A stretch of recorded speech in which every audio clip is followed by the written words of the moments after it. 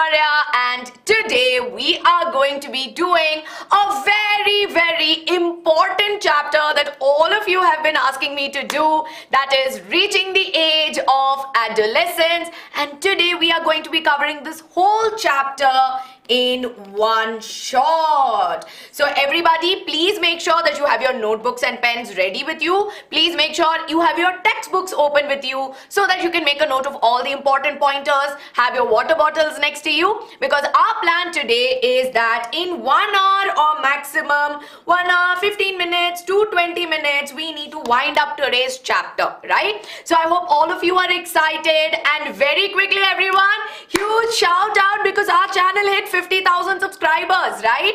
And all of this would not have happened if it wasn't for you. So well done everybody. Quick chain of emojis with a lot of clapping emojis here, right? Because as you know, 50k is not an easy target, but we achieved it, and now it's time for our next target, right?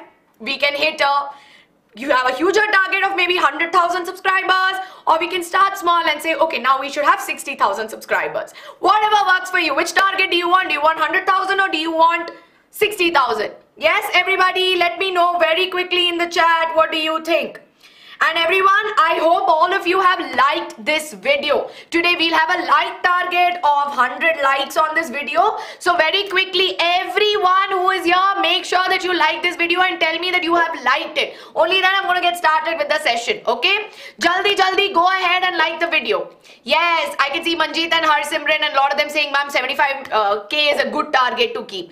And let's have 75k, and once we hit 75, we'll go to 100k. And then we will do party also. Yes, we will do party. 60k, yes, small steps will cover a large distance. Very good. Good afternoon to everybody who has just joined me. We are going to be doing reaching the age of adolescence in one shot. Yes. Radha, I've already taken one class. We'll be having more classes about it, so don't worry. Okay everyone, good evening, yes. So I hope that all of you have liked this video. Yes, do not forget to like. And very quickly everybody, I hope my audio, my video and my screen and what I've been writing on the screen is visible to all of you. If it is, please make sure that you let me know in the comment section. Is it good to go? And for all of you who are very new to the class, probably the first time you are attending my class, I would like to welcome all of you. Do not forget to subscribe to our channel, because as you know, and you will get to know by the end of today's class, that 6th, 7th, 8th grade is the channel where all the amazing things happen. So do not forget to like this video and subscribe to the channel. Very important. Yes, I can see a lot of new names in the chat. Yes, Anirudh is new. Very good. For all my new bachas, well done. Yes, Khushu, I can see your messages, but I would have missed it, right? So again, today everybody, I have some simple thing, okay? Simple thing to understand.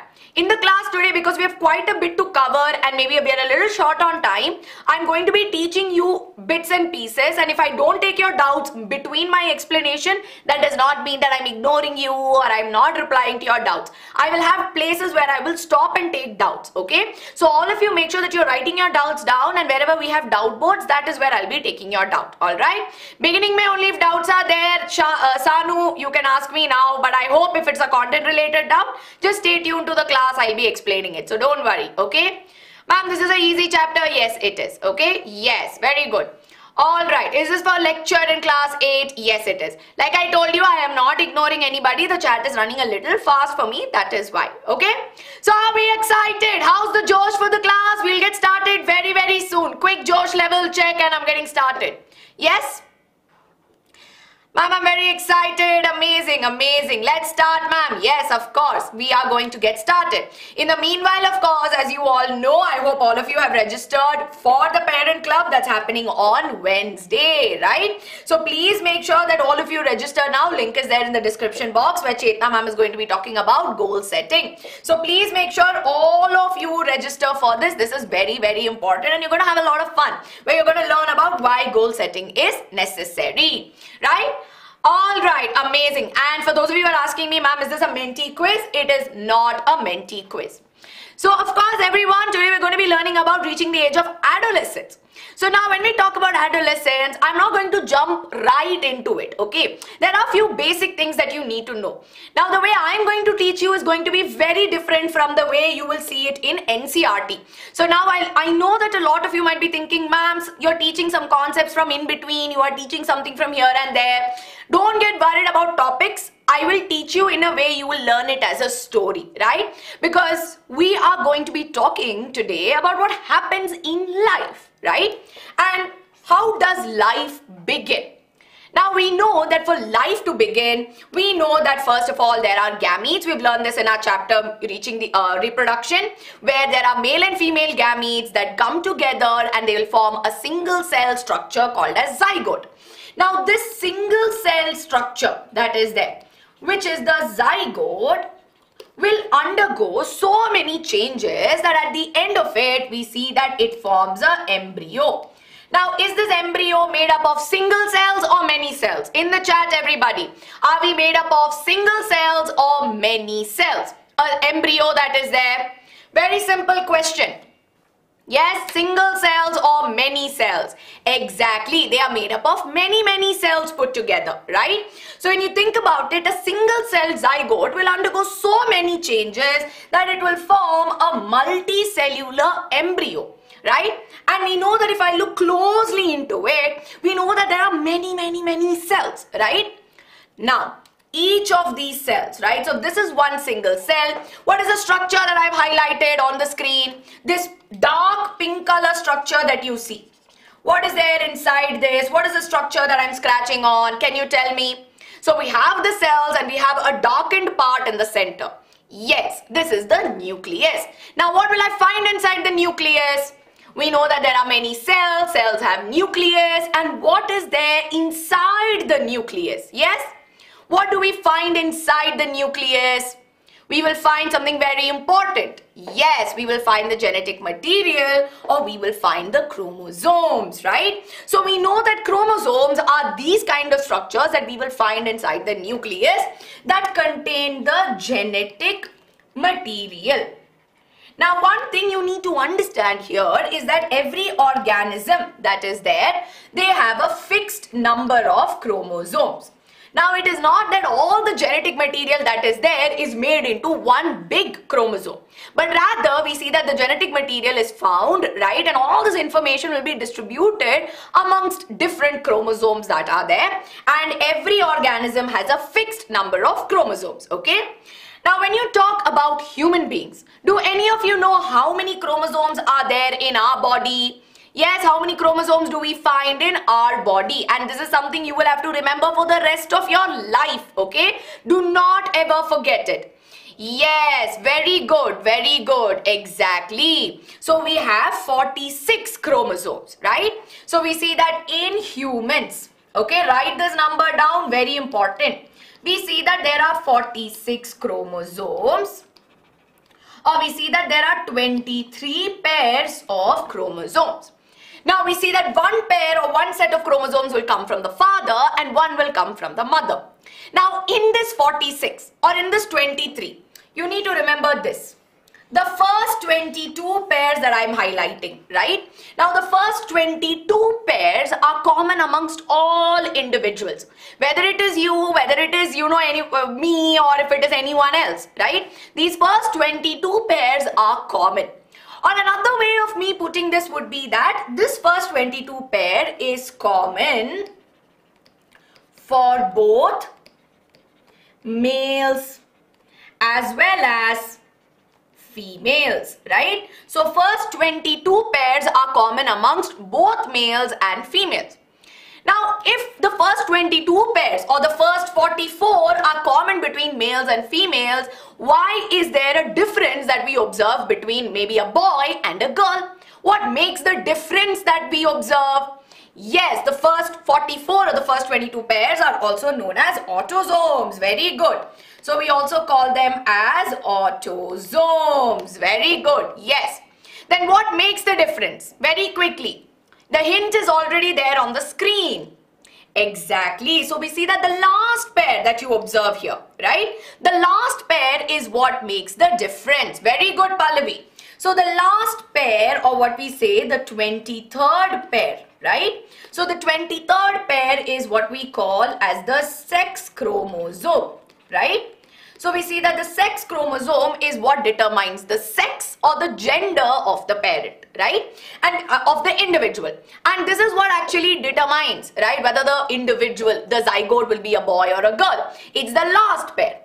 Now, if the sex chromosome or the 23rd pair is XY, so normally what I will write it, and maybe throughout today's session I might keep writing it. If I say 44 plus XY, that means that it is a male or a boy, because 45 and 46 is X and Y.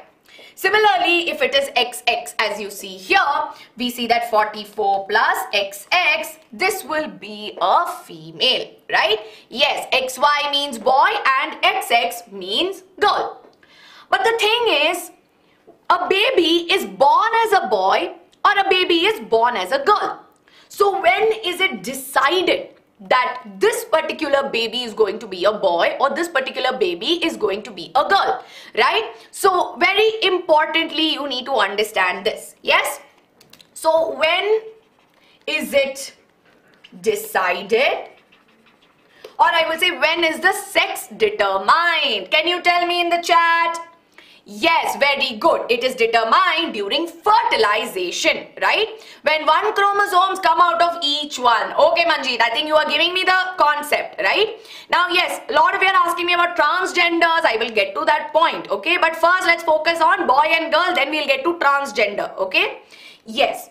So now we know that males and females have 46 each, right? So we see that both males and females will have 46. And we know that in human beings, sexual reproduction will take place, right? So we know that there will be sexual reproduction. And if sexual reproduction is taking place, that means that two parents are involved. And we know that there are two gametes which are involved. What are gametes? Nothing but the reproductive cells. Now we see that the female will produce the ovum and the male will produce the sperm. Now notice how under ovum and sperm I have written only 23 and 23. Now we know that every cell in the body, right, has 46 chromosomes. Yes, all cells should have 46 chromosomes. Can I say that? As a matter of fact, if you look at it, almost all the cells of our body will have 46 chromosomes. But only gametes, okay? Only gametes that are there will have 23 chromosomes. Are we clear with this? Are we clear with the fact that most cells in our body will have 46 chromosomes, but the gametes that are there, which are produced by the reproductive organs, will have only 23 chromosomes. Now let's understand why only 23 chromosomes are there. Because we know fertilization takes place where there is fusion of male and female gamete, right? So we know that this one sperm will fuse with the egg, resulting in the formation of zygote. And here basically the nucleus is what will fuse. That means 23 from the egg, 23 from the sperm will fuse, giving us a zygote that has 46 chromosomes. And during this fusion is when the sex of the baby is determined. So we know that every egg that is produced by the female is going to have XX chromosome, right? So we know that there is a pair of XX, but because you know the eggs or the gametes will have only half the number, it will be 22 plus X, 22 plus X. Are we clear with this? Are we clear? Are we clear with why it is 22 plus X? Because see, if you understand this concept, I'm telling you, your 10th grade, your 11th grade, your 12th grade, it will be cakewalk for you, right? Yes, very good. You have understood why it is 22 plus X. Similarly, when you look at sperms, right, which is the male gamete, we see that this here will have a different combination, right? So some sperms will be 22 plus X, while some will be 22 plus Y.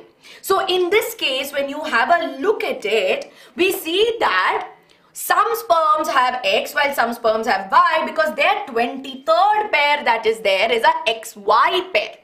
Which is why if I were to ask you, which gamete actually decides the sex of the baby, what will you give me as an answer? Which gamete determines the sex of the baby? And this is a question that will come in the exam, right? So you need to tell me which gamete determines sex of the baby? Read the question and give me the answer because I am seeing some different answers.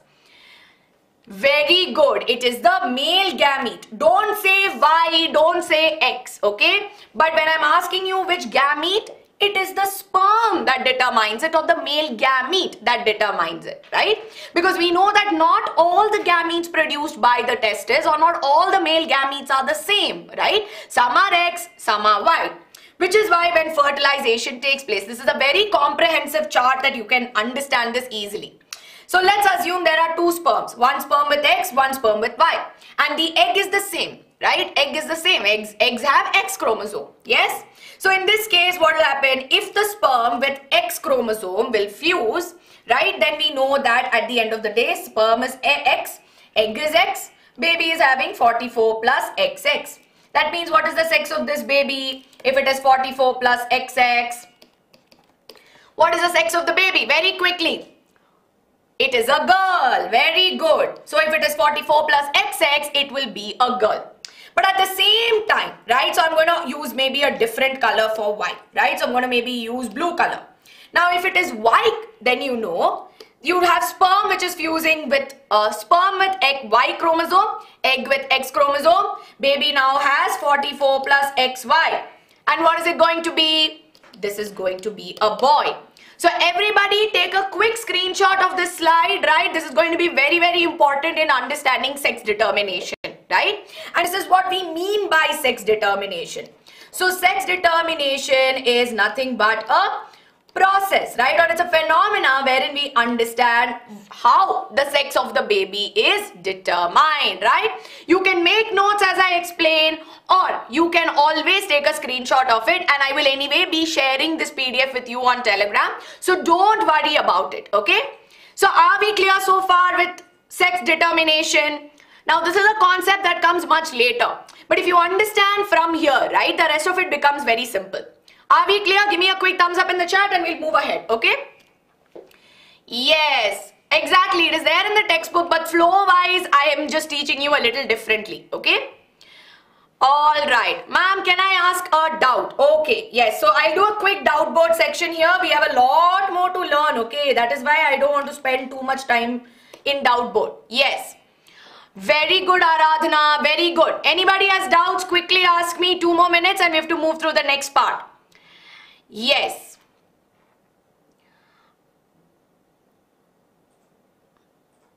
Any doubts or shall I move ahead? Ma'am is being stereotypical. No, that is the first pen I found. Okay. I'm not being stereotypical. Ma'am, how are twins born? See, twins are born, and something when we talk about twins, that is a little beyond the scope because that's something you learn in reproduction. Now see, when you talk about identical twins and fraternal twins, that's normally during fertilization, right? Sometimes 2 sperms will fuse with 2 eggs, or sometimes the zygote will split into half, right? So that is something that is there. Mitosis, meiosis, bacha, can I take it towards the end? I want to take doubts which are relevant to the chapter because we have a one shot. So questions that might be outside the bounds of what we are going to learn today, I will take it to I'll take it later on. Debash Muni, I will be telling you what this is. Okay? Yes. Transgender, see, transgenders are individuals who might be born as a boy or a girl, but later on they identify themselves as an opposite sex. So if there's an individual who's born as a boy, but later on over time identifies as a girl, right? Then there what happens is that they are, you know, sometimes they believe in that way. So simply put, it's like that. But normally, most often than not, in normal cases, individuals, again I'm saying, in normal cases, individuals are always born as a boy or a girl, okay? Yes. So now let's move on. So now we know that babies are born either as boy or girl, right? And we know that eventually, as soon as they are born, they enter into their different stages of life, right? So they enter different stages of their life. Now, can you tell me how many stages of life that are there? They enter into their life cycle, right? So how many stages are there? Can you tell me first how many stages of life that are there? Okay, Pallavi is telling me, ma'am, 3. 4, okay. Yes, 4, all right. 3 stages, very good. Okay. 6, 4, fine. Lot of answers coming my way. So let's see, all right. Let's see what are the different stages. We see that there is infancy, and that is when we are babies. And as we grow as babies, right, we know that we enter into the next stage of life, that is childhood. Then after we reach childhood, that's around the phase, I would say maybe from the age of maybe 3 to 4 all the way till maybe 9, 10, 11 years of age.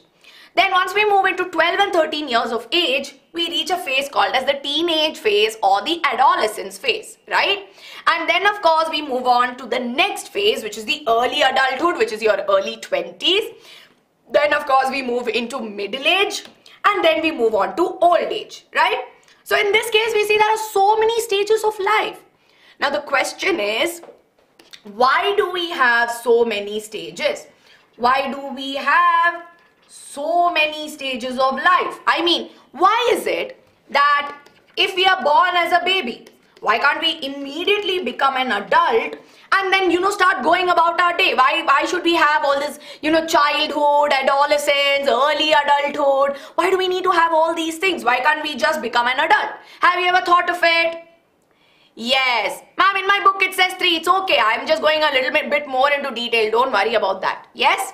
We are changing. Exactly. Different changes takes place at different stages. Exactly.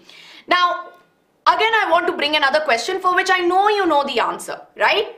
Why is adulthood a very important stage for an organism? Okay, now we're not talking about in personal life and all, okay? We're talking about in biology, right? Why is it important to be in the adulthood phase for an organism? There's a very important process that takes place.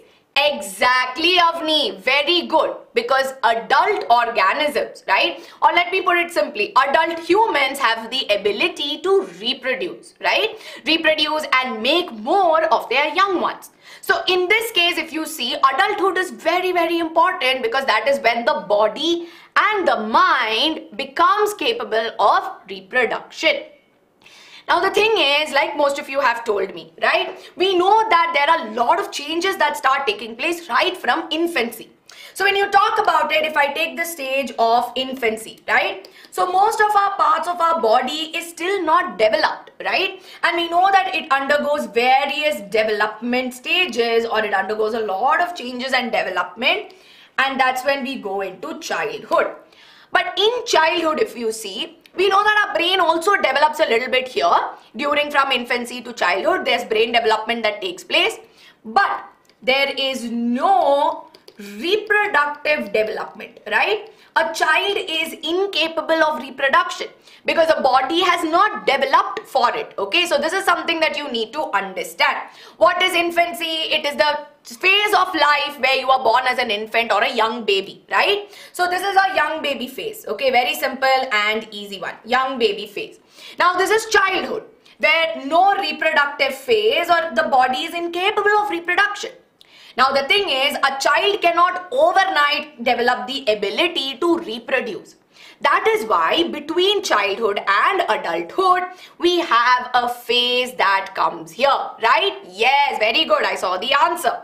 That is adolescence, right? So adolescence is most often known as the teenage years, which exist between your 13 years of age to 19 years of age, right? And we often define adolescence as the transitional stage that exists between childhood and adulthood.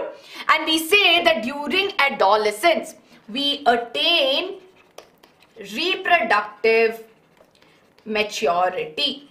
So everybody write this down as I dictate this to you, okay? I will dictate this to you and write this down. Very, very important.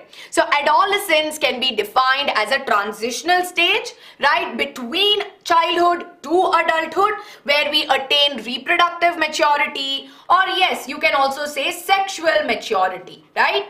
So here this is a transitional change where lot of changes are constantly happening. Now here I got a very interesting question, right? Lot of you have asked me, yes? Now the thing is, some of you are asking me, ma'am, what is puberty, right? So puberty and adolescence is a common, misunderstanding that happens. Now puberty that is there is often defined as the point of life, okay? So we say that it is the point of life or the time in life where the body or the boy or the girl becomes sexually mature, where the body attains that reproductive maturity or sexual maturity. The start of it, I would say. While understand this, puberty is point of life. Now in some individuals, now understand this, okay, if I say for some individuals at 13 years of age, it's not that for everybody across the world it is 30. It happens, and a lot of factors are dependent upon when an individual attains or hits puberty, right? We often say that this individual has hit puberty.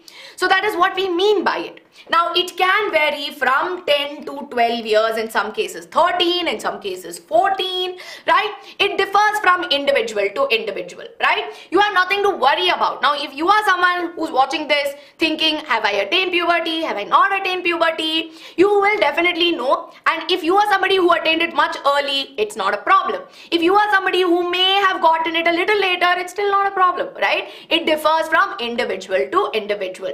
So are we aware of the difference between puberty and adolescence? This is a question that you will get in your exam. What is adolescence and what is puberty, right? This difference they will ask you. So adolescence is nothing but the time period, right?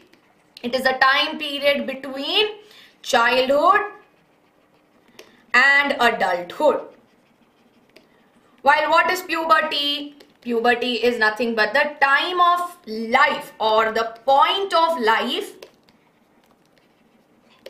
wherein the individual, so I'm not writing it fully, okay, so that could be some grammatical errors, please don't mind, where the individual attains sexual maturity. So are we clear with puberty and are we clear with adolescence? Yes, you can write transitional stage also. I missed that out. Are we clear? Give me a quick thumbs up in the chat, everybody. Yes, Alicia, please tell me. Please ask me relevant doubts, okay? Don't ask me some doubts which are, not relevant to the chapter. Like Afni, twins, triplets and all of that, I will maybe take it up a little later, so don't worry, okay? I'll take it up towards the end of the class, alright? Because we're a little short on time, that is why I'm rushing a little bit faster. Nitya, what are you not clear with? Yes, whatever you're not clear with, let me know, I will explain that part, okay? Alright. Okay, so now we'll move on to understanding. Before I go ahead, here's a quick question for all of you. The male and females will unite to form what? A, B, C, D. Quickly tell me. Embryo, zygote, fetus or ova? Simple question. What is the correct answer? All of you know the answer to this. Easy peasy. Yes, male and female zygote will fuse to form female gamete will fuse to form zygote, right? So now you know that in BYJU'S, so for those of you who are new to class and maybe you're watching my class for the first time, now you know how important it is to say subscribe to our channel, right? Because in our channel is where all the magic happens. So please make sure that all of you, right, subscribe to our channel and all the important playlists are available. We have smart playlists as well. So do not forget to subscribe. Yes? Nitya, I will tell you the difference between puberty and adolescence in just 5 minutes, bacha. I'll explain it to you, okay? So I'll get to it, but I understand that most of you are clear with it, so I'm going to proceed a little bit further and then I'll go back and take all of your doubts once again where we'll do a doubt poll. Cool? So now we've understood that this is adolescence and this is puberty, and we know that there are some changes which takes place, right? So we know that there are changes that takes place during this adolescence phase where somehow our body is able to attain sexual maturity or reproductive maturity. Now what are these changes, right? So what are these changes? Now broadly, the changes in adolescence can be categorized into 3. It can be categorized as physical changes, it can be categorized as emotional changes, and last but not the least, they can be categorized as secondary sexual changes. Now some of you are asking me, ma'am, what is the secondary sexual changes? I'm going to explain it to you in just a bit, so just stay tuned, I'll be finishing this off, okay? So first and foremost, I will go ahead and talk about physical changes. Now when I use the word physical, right? What is the first thing that comes to your mind? Can you tell me? When I use the word physical, what is the first word that comes to your mind? What is it? Can you tell me in the chat? Yes, all right everyone. Okay, shape, body. Very good, very good. Most of you are close to the answer, right? Exactly. Very good, everyone. Very good. Body shape, the physical structure of our body, right? So when we talk about, yes, exactly, Yashvir, the physical features that we see from the outside, that is what we call as physical changes. So that way, if you think about it, when you are studying physical changes, always think about it that they are something that you can observe it, right? They're easy to observe. Observable features is also another way that I would use, right? Very good. Physical structures is the right way. So what are all the physical changes that we see? Now we see that there is the first change that is there, which is increase in height, right? So the first change that we observe is increase in height. Now when we are children, right, we know that we are all very small and maximum will be very tiny. And we know that a person or an individual is a child, and the first way we associate it is with respect to their height, right? So when you see a small person, and most often than not, you think that they're a child, right? So we see that the first change we observe is increase in height. Now, increase in height, why does it happen? As biology student, you should know, right? Now, normally, once an individual hits puberty, right? What is puberty? Time of life when an individual attains his sexual maturity. Now, when an individual hits puberty, we see that there is elongation of the bones. Now, the bones will start to elongate, right? So, if the bones were looking something like this, now they will start to elongate, or they will become longer. Now, as they become longer, they will become taller, right? And we see that there is a reason why this elongation of bones happen, right? So we see that this happens because of a particular hormone. Now don't worry if you don't know what a hormone is, I will tell you in just a bit, right? So we see that this happens due to a particular hormone known as the growth hormone that regulates the elongation of the bones, right? Now we see that, again, like I think Manjeet has asked me a question that I was going to answer anyway. Yes. So now we see that the rate at which this increase in height happens is different for boys and it's different for girls. Okay.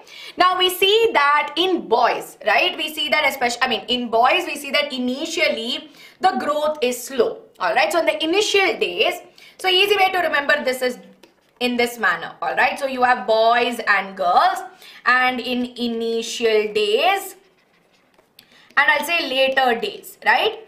So in the initial days, we see that there is in boys, we see that the production of growth hormone is a little slow and development happens a little slowly, right? While in girls, it is very rapid.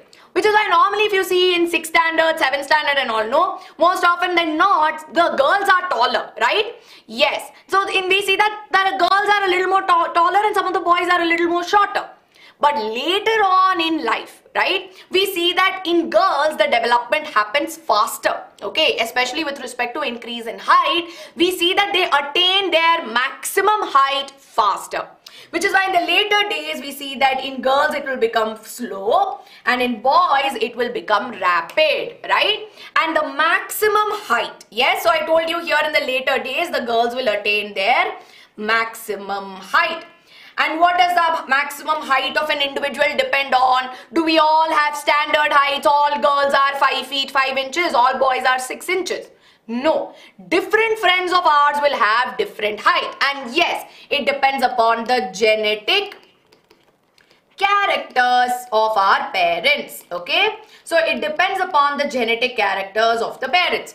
Now if you look at my case, my mom is 4 feet 11 inches, okay? But my dad is maybe roughly around 5 feet 6 inches or 5 feet 7. And as a result, I am only 5'2". I started growing very fast in my initial days when I was in 6th, 7th grade and all. But I attained my maximum height in 8th grade or 9th grade, and after that I have not grown tall. I am just 5 feet 1 or 5 feet 2 maximum, right? Yes. So in girls, if you look at it, right, we see that initially their growth is faster, but they attain their maximum height soon. While in the case of boys, we see that initial days are slow, but eventually they pick up and they attain their maximum height. Now, when do these changes start happening? Like I told you, for a lot of you, it differs from age to age, and multiple factors are there, okay, as to why that is there. Yes, a lot of you are saying, Ma'am, I'm also 5'2". Yes, that happens. Now, one thing to understand is that when increase in height takes place, right, we see that there is especially when there is the initial days of adolescence, we observe a growth spurt, right? So I'm sure all of you would have seen this term, growth spurt. How many of you have seen this term, growth spurt? Yes? How many of you have seen the term growth spurt that is there? Yes, if you are small, no problem, okay? Nothing wrong with being small, nothing wrong with being tall. Your height is the best, okay? Don't ever get concerned about your height. No, ma'am, I have not heard. Okay, no problem. See, normally what happens is that during those initial phases of growth, right, especially in the initial cases of increase in height, we see that growth hormone that is there, and we observe it normally in the initial days for girls and in the later days for boys. They are produced in large amounts. So it's almost like how, you know, if you take Fevicol and you squeeze it hard, it will all squirt out, right? Everything will go everywhere. Large amount of it will come out. So think about it like that. So at times we see that there is a growth spurt, right? And we see that that's because of the increase in growth hormone that is produced. Ma'am, how to increase height? Now, by now you know, right? Now you know that your height is already, what do you say, it is determined by your genetic characters, right? Maybe few things can help in increasing it a little, but not too much, okay? It's not that if you are, you are maybe 5'2", 5'3", you will not suddenly become 6 feet tall and all. That doesn't happen, okay? Your maximum height will be dependent on your parents. So are we clear? The important points you must know. Take a screenshot if need be, because after I change it, you will not be able to see the slide. So one thing you need to understand here is that, especially in the case of increase in height, the points you need to know is that there's elongation of bones, growth hormone is produced, and you also need to know that in boys it happens slow in the beginning, fast later, in girls fast in the beginning, slow later. Okay? Very good, very good. Now moving on to point number 2, that is change in shape. Alright, so the next physical thing that we observe, physical change that we observe is change in shape. Now in boys and girls we see that change in shape happens differently. Alright, so in boys mainly we see that they have broad shoulders, right? So we see that their shoulders start to become broader, while in women we see that the pelvis region, right, that starts to become wider, or we say widening of the hip region, right? So now in boys mainly the chest region that is there, right? The chest region starts to, we see that the shoulders and the chest region starts to become broader because there will be more and more muscles that get accommodated, and as a result we also know that there needs to be chest space to inhale. Large amount of air can be accommodated in the chest, right? So that again is something that we need to know. Now widening of hips is something we observe in females, because at the end of the day we know that females are the ones that carry the young baby, and the development of the young baby takes place inside, right? Which is why the hip region or the waist region becomes wider. So this change in shape is something that you need to know. Yes, chest and shoulder become more broader, and we see that there is muscular development in boys. Now when we move on to the next thing, here we see that there is change in voice as well. Okay, and again voice is different in both males and females, right? So when you talk about males, now you know that in males or in boys especially, if you see, right, voice is most often than not deep pitched, and sometimes it is hoarse, right? We see that it is hoarse, yes? While on the other hand, we know that in the case of girls, we see that it tends to be high pitched, and at times it will even be shrill. Now I'm sure all of you would have learnt about what is pitch. I'm sure Saurabh sir would have taught you in sound, right? How boys and girls have different sound. It depends on the pitch. Saurabh sir has already taught you in sound. Please go check that out. So we know that deep pitch in boys and high pitch in girls, which is almost shrill, right? Now why does this happen? Because of the development of the voice box, right? So we see that there is development of voice box. Now what is a voice box known as? It is known as the larynx, right? And that is why we observe that there is difference in the changes, or we see that there is difference in change in sound, okay? Now we also see another very important thing here. Now we also see that the voice box starts to enlarge a little bit, right? As they develop, it will become enlarged. And we see that there's a particular cartilage or there's a particular structure in the voice box that enlarges specifically in boys.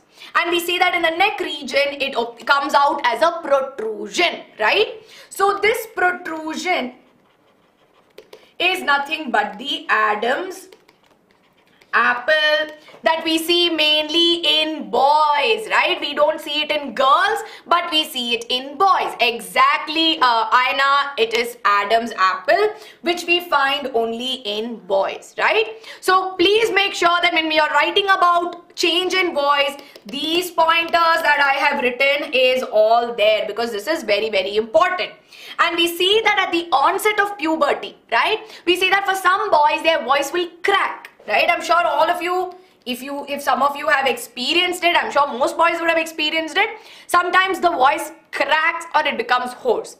That is nothing but, you know, it's not a problem. You might sound a little like that, but it's okay. It's part of the process, right? So it's very, very important. Ma'am, larynx spelling is wrong. Oh yeah, sorry guys. Very, very sorry. So larynx is yes. So this is very, very important to understand, something we observe in boys, okay? Yes, not a problem, not a problem. It's just part of the process, right? See, one thing to understand is that, especially during adolescence, and I know most of you are in this phase, okay? It gets a little scary. So many things are changing in your body, so many changes are happening internally, some changes you are observing externally. Things become a little scary because you're like, what is happening to me? I was not like this when I was a child, right? And later on, when you go into adulthood again, you will see that your body is again going to change. And it all becomes a little scary. So here in this class, my main objective, and the reason why I'm going a little bit slow also with this, is because you need to understand that this is normal. This is something that happens in everybody. It might not be the same, but it happens to everyone. It's a process. Just let it be. Love your bodies no matter what, right? So that's very, very important. Ma'am, what is protrusion? Protrusion is nothing but bulging when it comes out. That is what is a protrusion, okay? All right. So now we will move on to the last physical change that we're going to talk about, which is increased activity of sweat glands and sebaceous gland, right? So now very, very heavy terminology is coming in: sweat glands and sebaceous glands. So the first thing as science students you should know is, what is a gland? So what is a gland? Gland is nothing but a group of cells that have the ability to secrete certain chemical substances, okay? So this is what we understand as a gland. Gland is gland? No, you should know what gland is, okay? That is why I'm writing the definition. Now you have something known as sweat glands, and then you know that you have something known as sebaceous glands, okay? Now sweat glands are nothing but those which produce sweat, while sebaceous glands are nothing but those which produce sebum, or something which is known as oil, right? Sebum is nothing but something known as oil. Now oil that is there, or the sebum that is there, is normally essential to keep our skin naturally moisturized and to make sure that it has that certain glow that is there, right? Which is why sebum is extremely necessary. But during your adolescence phase, there is increased activity. That means the sweat gland. That's why some people might experience excessive sweating because it starts to become more, right? And of course, the sebaceous gland will start to produce more and more oil, which is why sometimes what will happen is that we see that, you know, our skin might look extremely oily. And if you look at some advertisements also, they'll be endorsing it, right? Saying you can use this face wash for oily skin and all of that, or oil prone skin. So that is all with respect to this, okay? Now on the other hand, when you look at it, when I say increased activity of sweat and sebaceous gland, we see that mainly the sebaceous gland that is there, which produces the sebum, is normally released out through the openings through which our body hair comes out, right? So we see that it is released out like this, and then it is distributed in the skin. But at times, this can get clogged. Now when your sebaceous gland, or the opening of the sebaceous gland, gets clogged, it can lead to formation of pimples, or it can result in the formation of acne. right? So acne and pimples are very, very common, all right? So they are extremely common in adolescence phase because your body is changing, a lot of hormones are being produced. So there are going to be pimples at times on the face, and there's going to be acne, but these are not things to get too worried about, right? You look at it as a scar or you look at it as a problem, but nonetheless, whatever happens, right, it's important to understand that there is a change, right? Yes. Ma'am said, no, they are not a type of endocrine glands, Harsimran, and I'll tell you about it, okay? So, difference between acne and pimple. Acne is normally formed when the pores that are there, they get clogged, right? So, when they get clogged, we see that it results in a tiny bump forming acne. But when that acne gets infected due to some bacteria that are there on the surface, right, it becomes very red, right, and it becomes little painful. That is what we call as pimples, right? So normally we see that acne does not have that reddish kind of thing, but pimples are normally reddish and they are a little painful, which is why it is very important that we regularly keep washing our face, regularly keep our skin clean, right? So this is very, very important. Now with this, if you see, I have covered all the physical changes. So are we clear, everybody? Are we clear? Yes? Are we clear? What are hormones? I am going to be teaching that in just a bit, so just stay tuned, okay? Any more doubts? Any doubts in whatever I have taught so far? Don't ask me some doubt from some other chapter. I don't have time today. That is why I am not addressing those doubts. Otherwise, you know me, I'll explain all your doubts. And I'll definitely have a separate doubt clearing session for this chapter also, because today it is very, very important to understand this. About gland, thyroid gland, all of that, please wait. I will be telling you. So just stay tuned, okay? Just stay tuned. I'll do a doubt clearing session anyway, so don't worry.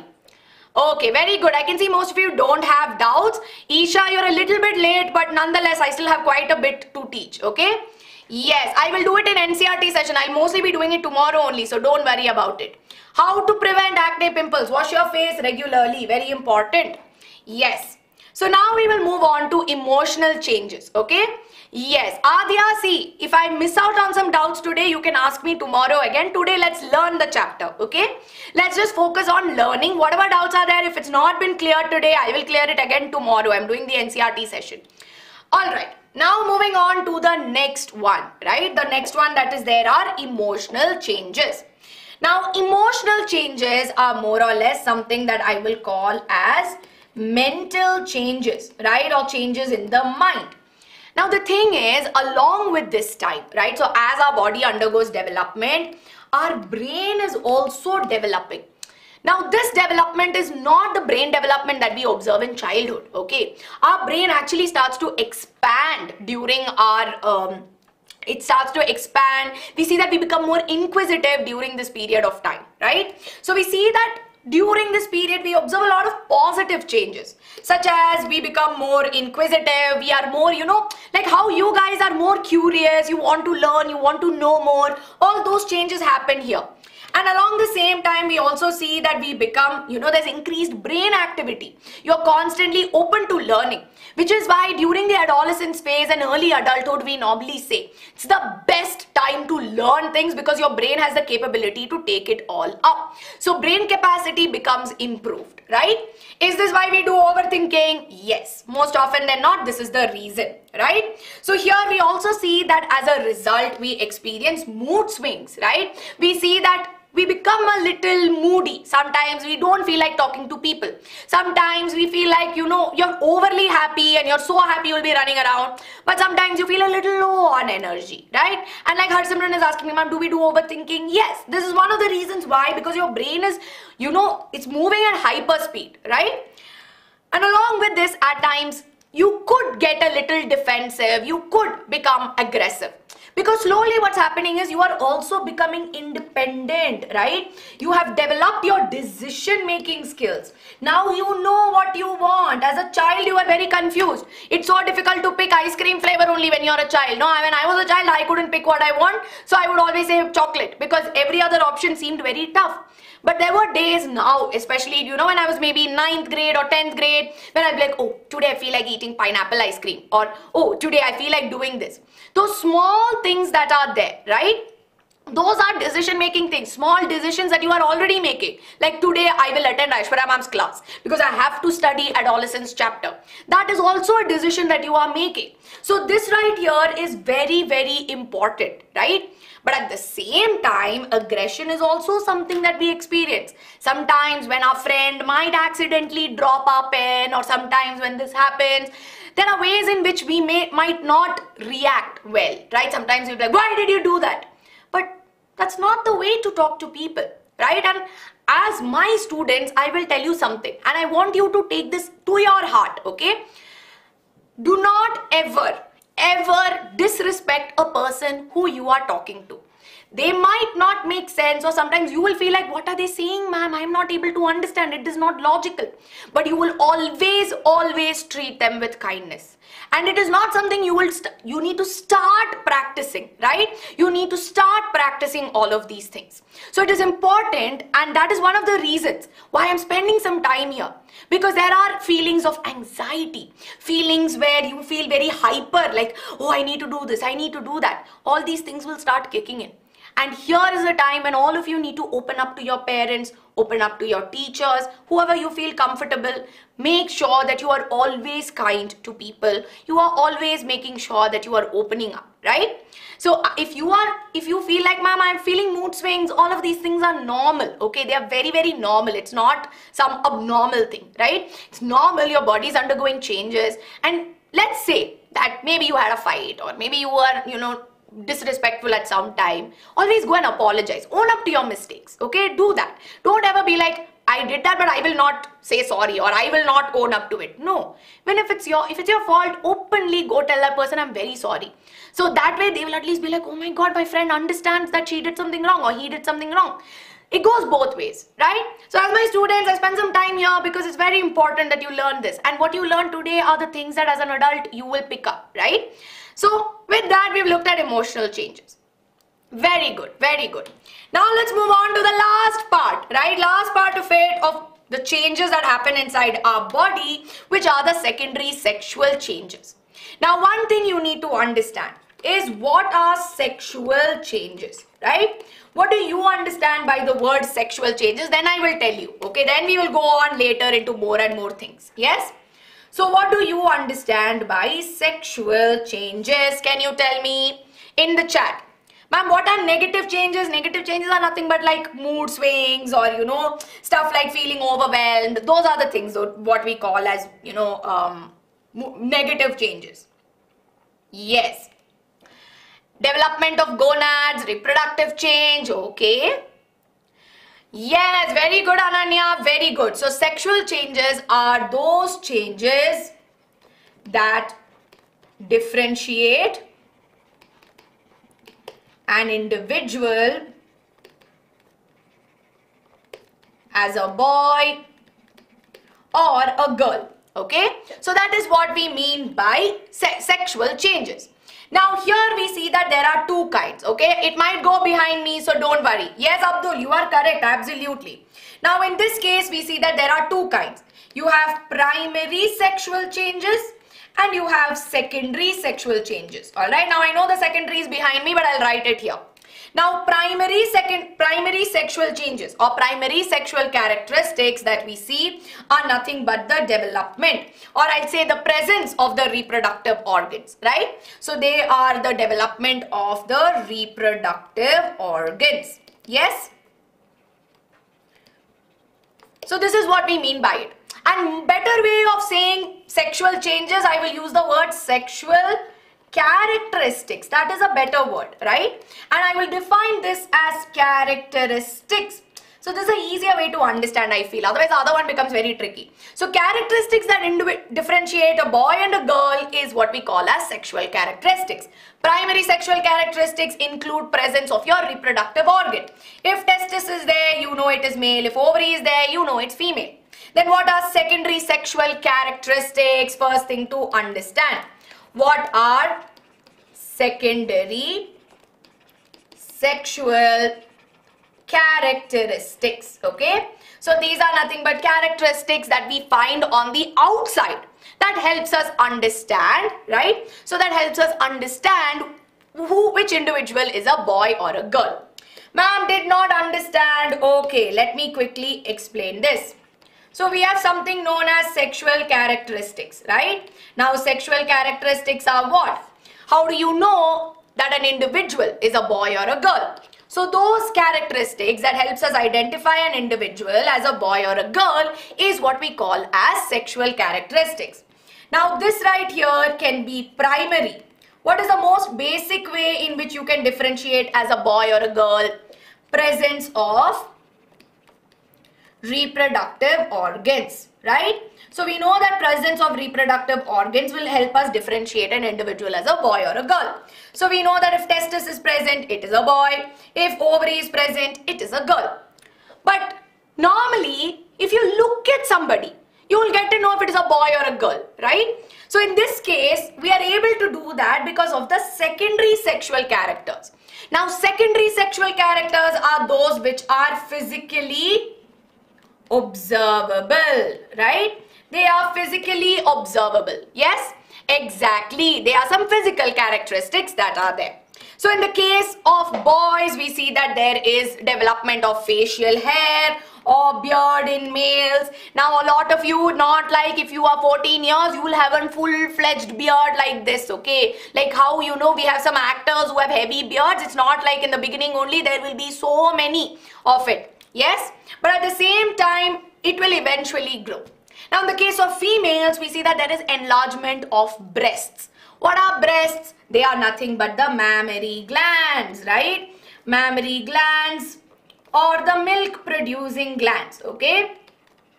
Now normally in school there's a lot of hush-hush about it, but there's nothing to do hush-hush. It's normal, right? It's normal. It is a, you know, a bodily, biological feature, nothing to do hush-hush about. And as my students, please don't do hush-hush around it, okay?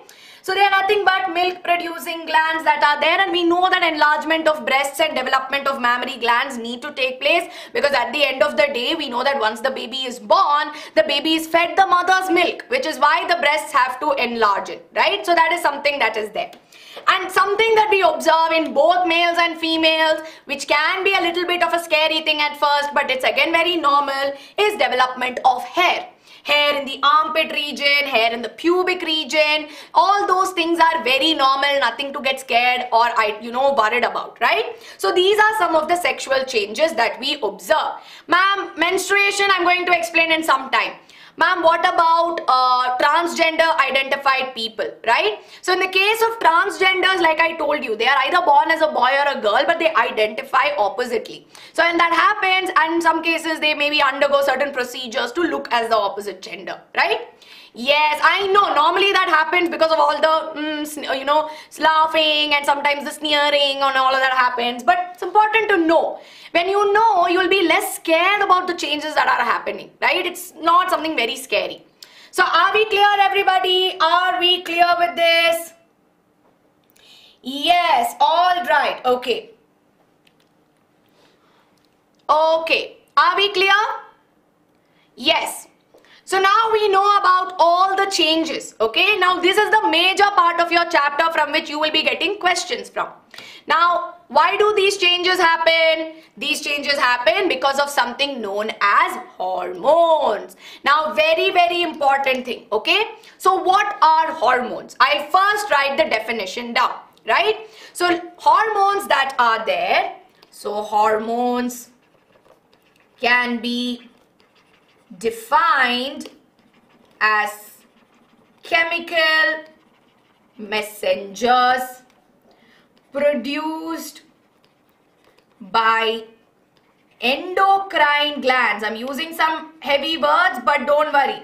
Produced by endocrine glands that regulate various changes in the body. All right, so this is what we mean by hormones. So you can say hormones are chemical substances, right? That is also another word you can use, but what I will prefer that you use is the term chemical messengers, right? So this right here is very, very important.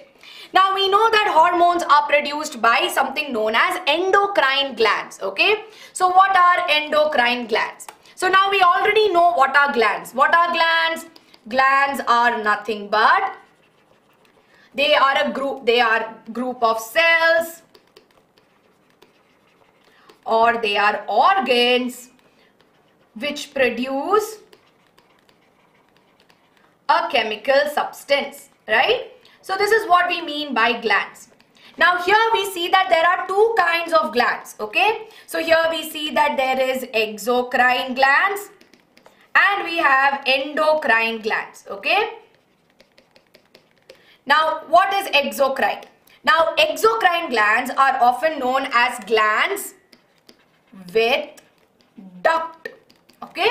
That means that there will be some group of cells here, right? And they will be producing some chemical substance. And we see that there is a tube or a duct, or simply put, it is a tube, right? Which will maybe take it to the target cell. So wherever the message has to be passed, right? Wherever the message has to be received. So here is where the message is, this is where it has to be received, and we call this as the target site. So in this case, we see that whenever there is a duct taking it, we call it as exocrine gland. So in this case, your sweat glands, your sebaceous glands, your pancreatic, again, sweat glands, salivary glands, sebaceous glands, they are all that is there, right? Ma'am, is the duct attached to blood? No, there is no blood involved here. It's one tube taking it. So if you see, right, if the sweat glands look like this, so normally a sweat gland looks like a, a coil structure. And we see that there is one tube called as the sweat duct which will take the sweat to the surface. So that is what we mean by this. Now this is what we mean by exocrine. Then what about endocrine on the other hand? Now for endocrine, we see that there will be a group of cells, alright? And we see that they will produce a chemical substance. But what they will do is that they will pour it directly into the bloodstream, right? So we see that they will directly go into the bloodstream and these hormones will go along with the blood, which is why we also call them as ductless glands, okay? So are we clear with this? I'll explain this once again, right? Exocrine glands are glands with duct which produce certain chemical substance, and we see that there is a duct that will transport it from gland to target site. While in the case of endocrine glands, we know that they will directly pour it into the bloodstream. Heterocrine I'll explain when I talk about pancreas, okay? I'll talk about it when I talk about pancreas. So we are clear with this. Take a screenshot. Yes, I will move to the side.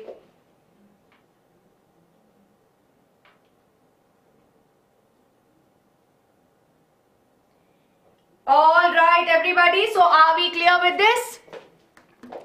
Very good, very good. Have you taken, what is duct? Duct is nothing but it is a tube, right? It is nothing but a simple tube. Yes. It is there for Maharashtra board, bacha. You can check it out in the description below. It's there for Maharashtra board as well. You can check that out, okay? Yes, what are examples? I already told you, you can take sweat glands and salivary glands as example. Endocrine gland, I am going to anyway explain it to you, so don't worry about endocrine glands, okay? And we know that from the blood, so you see these are all hormones which are there, they are chemical substances, okay? And we see that the cells that are there will have a specific structure which we call as a receptor. So a receptor is kind of like how, in every house, there will be a board which says, no, like for example, in my house, it will say the Ramakrishnans, right? So that they know that this is my house and this is where my family lives. Yes. So similarly, like I'm sure in your house also, there will be a board that is there, right? So in this case, we see that just like that, for the cell also, hormone should know, we know that hormones are in the blood. And if it has to go to a specific place and create a certain reaction, we know that there are these receptors to which it will bind and pass on the message. And once they bind, we'll see that all the message will be passed, okay? So that is how hormones work. Now we have various kinds of hormones, but you need to focus on sex hormones mainly because that's very, very important from your chapter, right? Hardik, please don't come and spam, okay? No spamming in the chat. Now what are sex hormones? Can you tell me? Take a guess from the image and make sure that you take a guess from the name itself. What are sex hormones? Can you please tell me in the chat very quickly? Yes. Ma'am, hormones are chemical secretions from endocrine system. Yes, they are.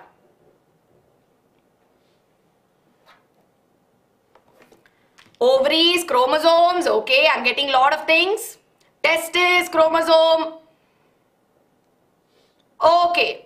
Testes and ovaries, very good. So we know that sex hormones are those hormones which are involved. So what are those hormones? They are involved in the development and control of reproductive organs and secondary sexual characteristics, right?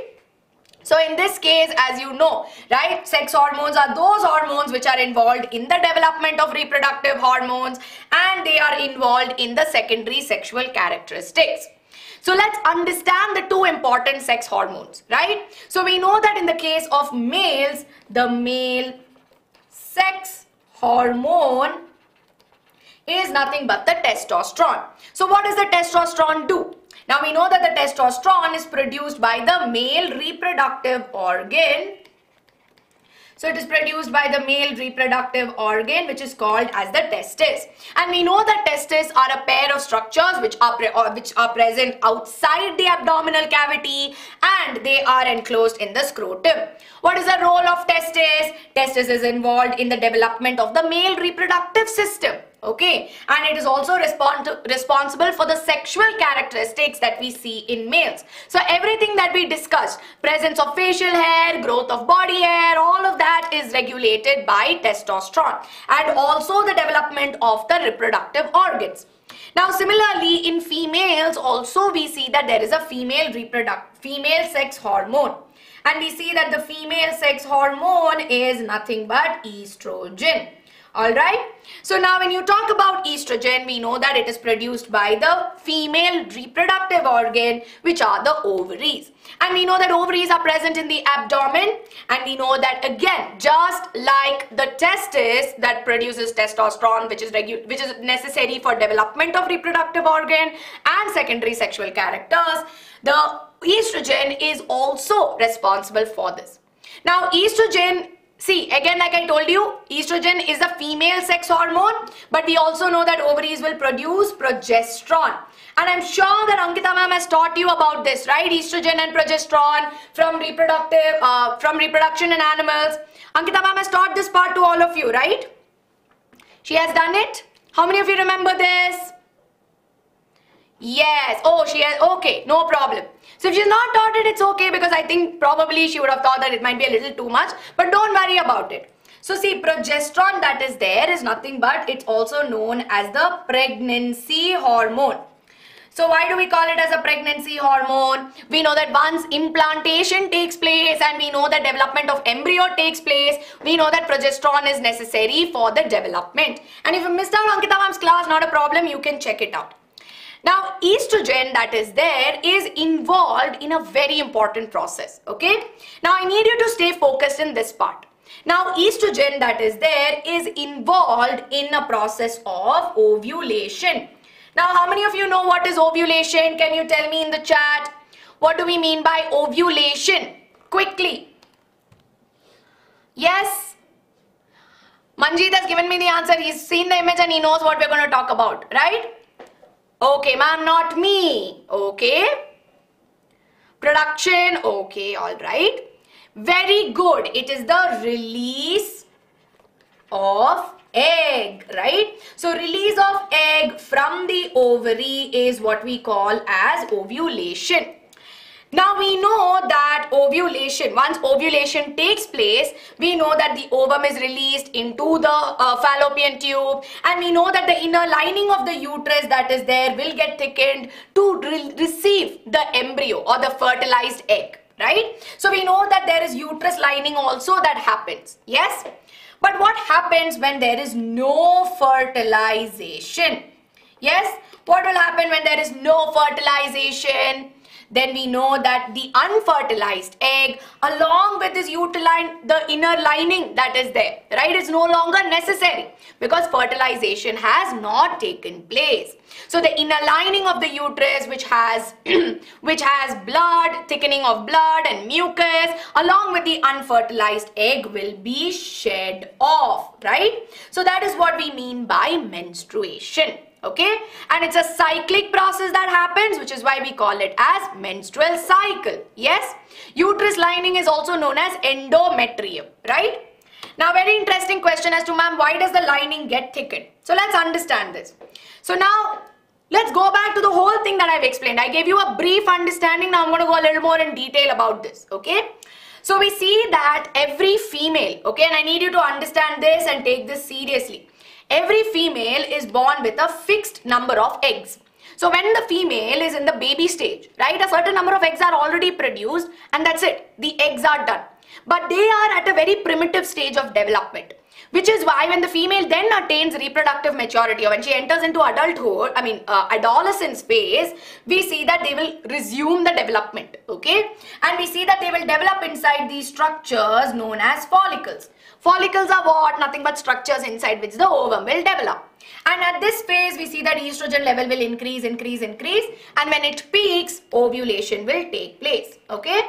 Now at the same time, the inner lining of the uterus will get thickened with blood and mucus, right? So we see that there is blood and mucus thickening. Now why does this happen? Because we know that if fertilization takes place, then we know that implantation will also happen. So every month uterus will be like, maybe fertilization will happen, maybe fertilization will happen, and then the thickening takes place, right? That is why the thickening happens. Which is why what happens is that when fertilization does not happen, right? So when fertilization does not happen, we see that the inner lining of the uterus that is there, right? We see that this will get shed off. And this is what we call as menstruation, yes? So we call this as menstruation. So shedding of the inner lining of uterus, which has blood and mucus, along with unfertilized egg. You have to write this, okay? Unfertilized egg is called as menstruation. And because this is a cyclic process, it happens every 28 days, right? It is a cyclic process. Because after menstruation happens, ovum development will take place, ovulation will happen, inner lining of uterus will get thickened. If fertilization does not take place, menstruation, right? So since it is a cyclic process, we call it as menstrual cycle. All right? Very, very important. Take a screenshot immediately because you will need this, okay? Super, super important. Are we clear? Quickly everyone, are we clear? Yes. Next 15 minutes we have to wind up. We have quite a bit to finish. So jaldi tell me. Yes, very good. So now of course we know that this is what is menstruation. And when menstruation takes place, we know that there are some effects of it as well, such as abdominal cramping, lower back pain and headache along with fatigue, right? So if fertilization takes place, then there will be no menstruation? Yes. So pregnant women will not have menstruation, because now the purpose has been served, right? So they will not experience any menstrual cycle for those 9 months, all right? Only when pregnancy does not take place, then we know, or when fertilization does not take place, then menstruation happens. And these are some effects. And now we know why those effects happen, because the inner lining of uterus is getting shed off, right? And as a result, lower abdominal pain, sometimes headache and all of that will be there. It's not a problem at this particular time, especially at a young age. Please make sure that you take care of your body, take ample amount of rest, and make sure that you eat well. Or in case if you experience abdominal phase that is there, if you have extreme abdominal pain, you can use a hot water bag. It will definitely help you. And yes, Aditya, you are correct. That is the reason why the testis is located outside, because it requires a slightly lesser temperature for sperm production. So now with this, like I told you, there are 3 things to know. So during adolescence phase, we know that there are reproductive changes, and during adulthood is when the person would have attained the reproductive maturity. Now, in all these cases, I told you that there are a fixed number of eggs, right? So we see that there is a fixed number of eggs. And we see that the development, or we see that there is an onset of which menstruation starts, right? So when the first menstrual cycle happens or the first menstruation take place, we call it as menarche. And from then on, we know that the individual or the female will enter the reproductive cycle, or what we call as the reproductive phase. And this is the phase of life when the female can, reproduce, right? So that is what we mean by the reproductive phase, when an individual can reproduce. And that is normally during adulthood. And during this whole phase, she will be also able to menstruate. But after a point when the fixed number of eggs are gone, there's a point after which no more eggs are there in the female body. Right? So that is when she will experience her last one, right? Her last phase, or the last phase of it, which is what we call as menopause. So menopause is when there is stoppage, exactly. So when there is stoppage of menstrual cycle, we call it as menopause. So here roughly between 10 to 12 years is when menarche starts, and around 45 to 50 years, the woman will enter menopause. Are we clear with this, everyone? Are we clear? Right? Ma'am, menstrual cycle always proper. See, menstrual cycle depends on your hormones now, right? You know that estrogen is involved. Along with that, there are various other hormones that are involved. So your diet, what you eat, and all of those things matter in production of hormones, which is why normally what happens is that imbalance in diet can lead to imbalance in production of hormones. So super important to understand that. Yes? So very quickly, everybody, here's a quick question for all of you on this, right? Quick question. Are we clear with this? The reproductive phase of a woman lies between dash and menopause. Yes? What is the correct answer to this? Ovulation, menstruation, menarche, or puberty? The reproductive phase of a woman lies between what and what? Yes, very good. It is menarche. The answer is menarche. So you have menarche, then you have menstruation here, and then of course you have menopause. Alright, so this is something that you need to know. Now this is the main part of your chapter, right? And we learned about how our reproductive organs also function as your endocrine glands, But there are various other endocrine glands that are there in our body, such as pituitary, thyroid, pancreas, adrenal, and testes.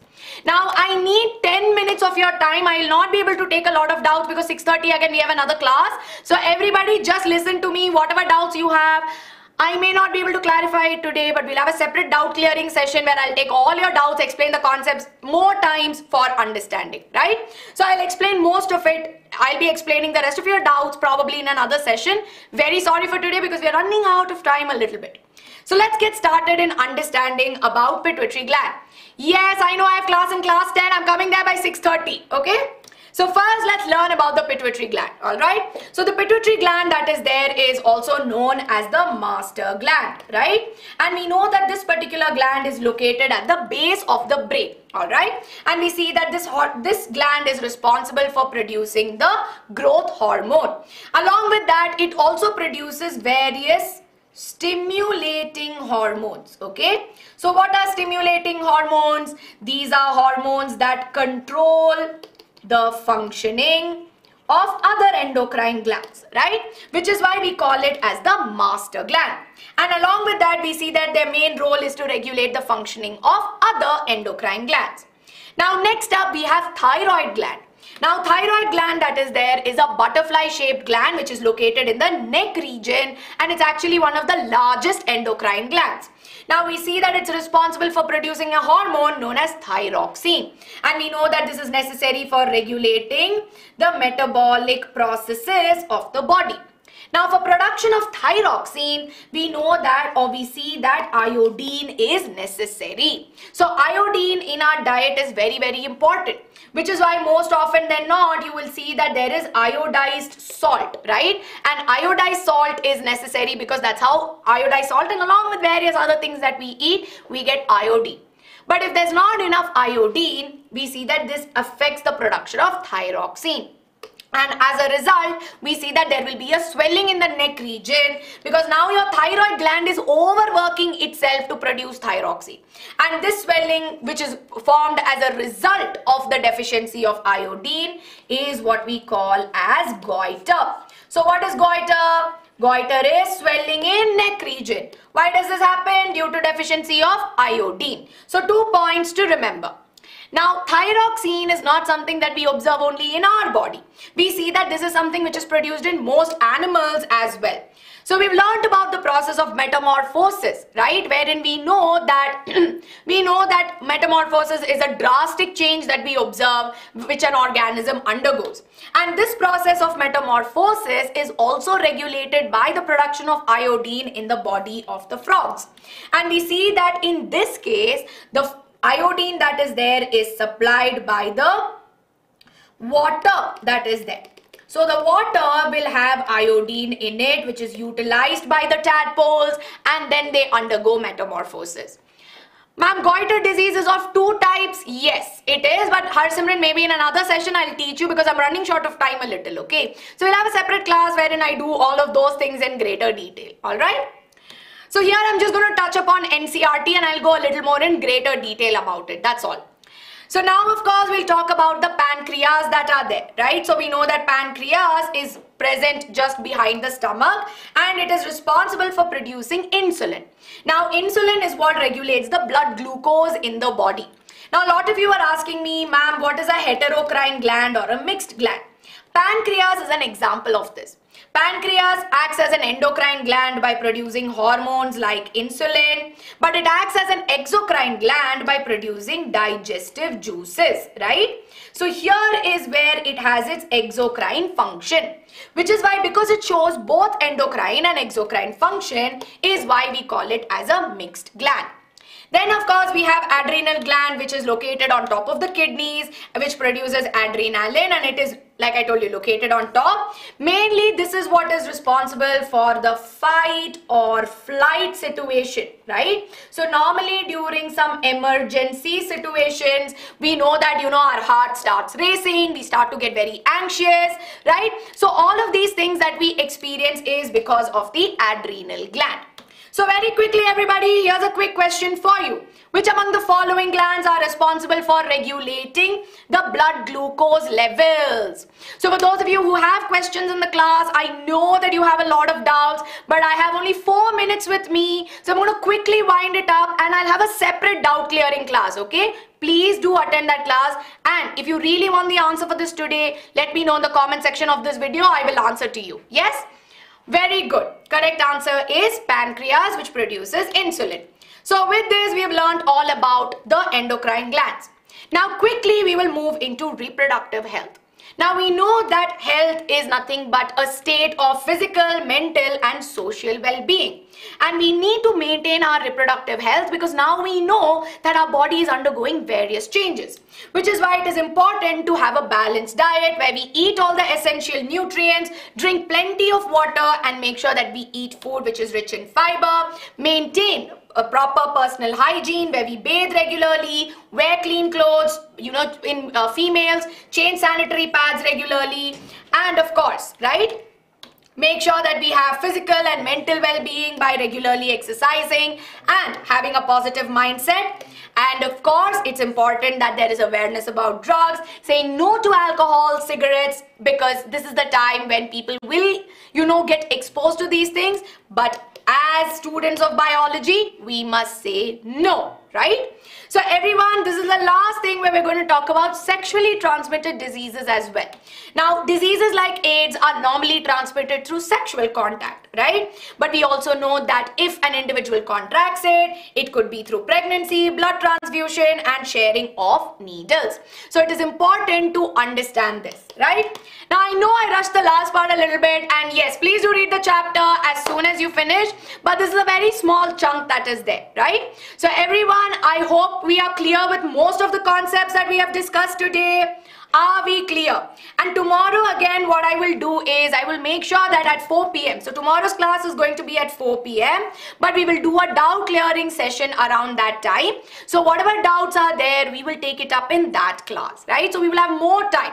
But since today's class was a one shot, I hope you found this class helpful. Yes? And any more doubts that are there, let me know in the comment section, because you know that BYJU'S 6th, 7th and 8th has always got you covered.